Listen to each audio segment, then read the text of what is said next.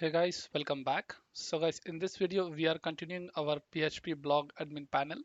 So guys, now in this video we'll be learning about how to make a navbar and design the navbar part with the logo, where we are going to fetch in that navbar our categories. So for example, I'll just show you over here. So this is a Funda WebIT blog website where all these categories are fetched over here, and then this is your logo. So similar design we are going to design, guys. So let's get started with it.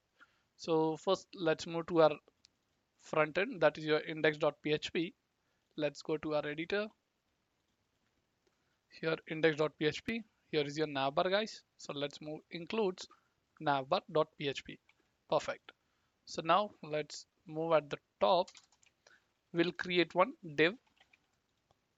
So just a simple div, then your container, row, column md12, I mean 3, and then left out for anything you want to advertise or anything. So that will be your content over here. Okay.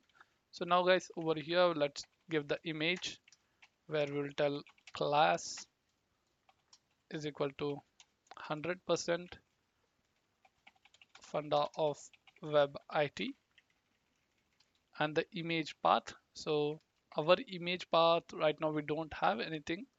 So let's create one image folder inside assets, images, all set. So let's tell assets folder, images folder / logo dot png or jpg, anything. Okay. So let's come back, assets folder, images. Inside this image, let me just put my logo. So let's copy this and paste that. So this is our logo is all set. Now the navbar is separate. So guys, as you can see over here, your blog name, let's remove that and keep it null.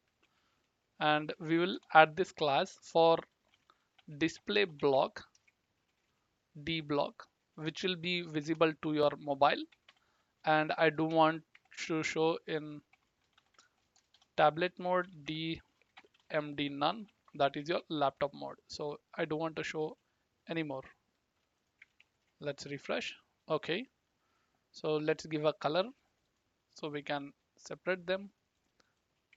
So instead of navbar light, bg light, let's give bg primary. Refresh. Cool. So your text is not visible. You can just give the navbar hyphen light, save, and that makes it to white, I mean black. Let's give dark, refresh. Okay, cool. So if you want, you can edit it also, guys. Now let's get back. So let's move to UL tag where margin end, refresh, it comes over here. So now guys, let's get our categories. So these are our categories which we want to show: HTML, PHP, Laravel, React.js. Okay. We don't want about us over here only. We are going to loop this. So let's begin with PHP. Open PHP, close PHP. Let's type the query where for the navbar. So navbar category is equal to, not capital, we have to make it small, either just make it in this way. So this is the official way, guys. And let's select all the fields from your table name. So my table name is, as you can see, it is categories, guys. So let's categories, and what data you have to select from here, where as if you remember, we have created the navbar status. So whatever we want to show, that only will be visible, else we should not show. So let's call that navbar underscore status is equal to, if it is 0 only, then you have to show, and status is equal to 0, guys. So I'll just show you that. your navbar and your status both, it should be 0. If you make it to 1, either your status or your navbar 1, 2, whatever, it it will not show your data. So now let's run this query, guys, with the help of mysql I underscore query function, where first your database connection, so $con, and then your query, so navbar query. Okay, so make sure your database connection is given. Let's move to index.php because here navbar is included and we want to give the db connection. So what we have to do is that first let's get our db connection from our admin panel. So go to your admin config, here your dbcon. So let's include that, guys, where we'll tell admin /config /dbcon.php. All set.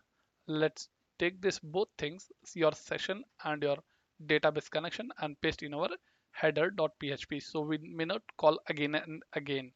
So let's move to our header.php and paste that at the top of the page. Open PHP, close PHP, done. And then, guys, you need to make sure if you're calling this header in each file, like your login page, you're calling the header, right? So just remove this session. We don't need to start again because already session is started. So you need to paste up and down. Same with your register code also. So you can move with your register, and yep, let's make it at the top. Once your header sets, done. Now let's get back to our index page and work on our navbar part. So now, guys, we were on the query. So now let's select from here if, with the help of mysql number of rows, we will check if any record exists or not. If it is greater than 0, we will tell yes, record exists, else it will just show us dummy. Okay, so you can just continue over here using for each loop, open and close. Let's take this executed as $nav items. So this nav items you can show in your list view. So let me just divide PHP and take your navbar component. So let me just align this. Perfect. So let's take this nav item, guys. From here, you're going to show all the item field names. So nav item of your name. So this is my name over here, category name. And then, guys, same we are going to fetch the URL. So let's copy this and go in your href and paste that. So over here, you're going to call your slug. That is your URL part, which is over here, slug. And here you can see HTML-tutorial, it's going on, right? So that's it, guys. And now let's test it. Let's get back, refresh. Perfect. So you can see that data is coming. Let me just make the class to text -white so it looks more brighter. Perfect. So now, guys, let's click on this. What happens? It will go to your HTML tutorial, right? So we have to create a correct path for it. Let's go back and let's give category.php question mark, where we will this is a category, so you can give category is equal to where C. All set. Now, guys, let's refresh and view the page. So click on HTML where you can find this page. Let's create this. Get back.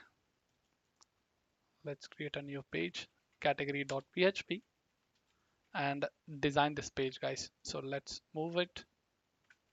Let's copy the design Let me just control AC and paste here, and you can create a breadcrumb also, or not an issue. Let's refresh.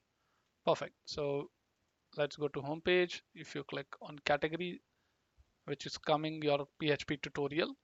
Okay, so instead of C, let me keep it to title or name. So let's get back to your navbar.php. Because C is not visible, let's keep it title. Save, and once again let's try over here. Click PHP. Perfect. So title is our PHP tutorials, where we are going to fetch the data in next video. So guys, in this video we have successfully completed how to get our category data in our navbar, and let's continue next video guys for fetching the categories details. So if I click on HTML post should come from your database, whatever you have added. So if you click on PHP, so PHP post only should be visible. So guys, let's continue next video. Thank you for watching this video. Please subscribe, like and share.